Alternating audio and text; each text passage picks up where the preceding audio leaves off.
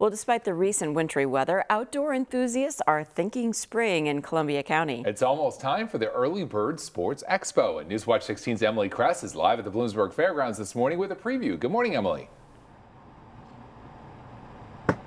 Good morning, John and Mindy. It's going to be a really exciting weekend here at the Bloomsburg Fairgrounds for the Early Bird Sports Expo. And like we've been talking all morning, there's a lot of hunting, camping, fishing, all things outdoors for people to come check out. More than 130 vendors, but we know not everyone in the family loves all of those outdoorsy things. So we have Jarrett here. Tell us some of the things that the whole family can do while they're here.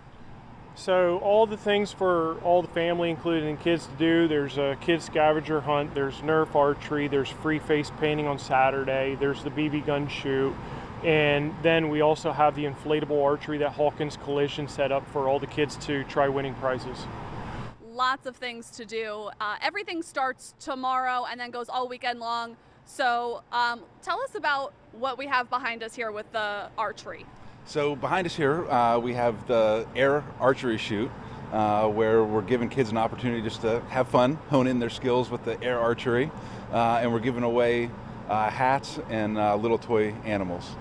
Lots of fun things, and we have enough time. I am going to give it a shot, obviously. So I'm going to sig out. Emily Kress, Newswatch 16, reporting live in Columbia County, and I hope I make my brother proud with this.